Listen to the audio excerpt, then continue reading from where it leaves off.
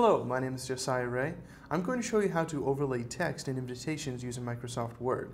And this is really great for altering the standard templates that you get from Word for invitations and kind of adding your own flair to it. So I've got this Christmas card that I've opened up, and it's just the standard Christmas card template. What I'm going to do is insert some word art. So we'll go to Insert, I'll click on Word Art, and I'll choose a gold because it will really match the existing theme already. And I'll just put from the family or something. Okay? And it creates the text, but you'll notice that you can't really move it anywhere. So underneath Format, we'll select Text Wrapping, and we'll tell it we want this to be in front of text. So it kind of brings it to the front. And now we should be able to move it around the document.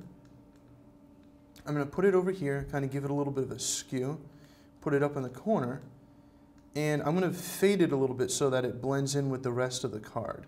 So we can come up here underneath the Format again to the Shape Fill, go down to More Fill Colors, and the very bottom we have this Transparency slider.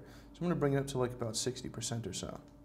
And it kind of doesn't look perfect with this card, but you can see the design of the card now showing through most of the text. I hope you've enjoyed this quick video on how to overlay text for invitations in Microsoft Word. I'm Josiah Rea.